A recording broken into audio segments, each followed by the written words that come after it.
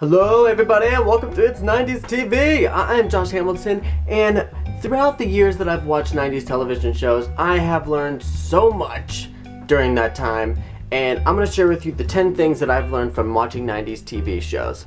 If someone says, what possibly could go wrong? Something will always go wrong. The geek can get the girl at the very end. Expect your next door neighbor to be extremely annoying. In your group of friends, 2 of those friends will date, they will inevitably break up, but don't worry, they're gonna get back together and all's gonna be fine.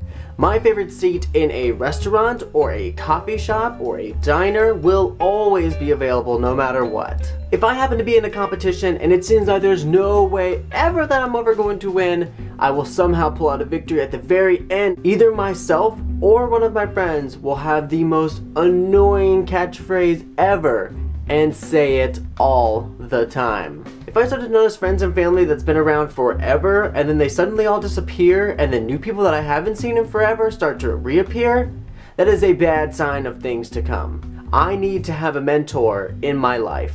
And all problems can be solved in 30 minutes or less. Unless it is something very, very serious. Then it's going to have to be broken up into different parts and it's going to take at least an hour. So those are 10 things I learned from 90s TV. Leave a comment below if you've learned anything different from watching 90s television shows. And don't forget to like, because who doesn't like 90s television? And also don't forget to subscribe so you can see more videos like this. It helps me out and it means a lot. And then we can all reminisce and talk about 90s TV shows. And it's just awesome. So don't forget to stay a 90s kid.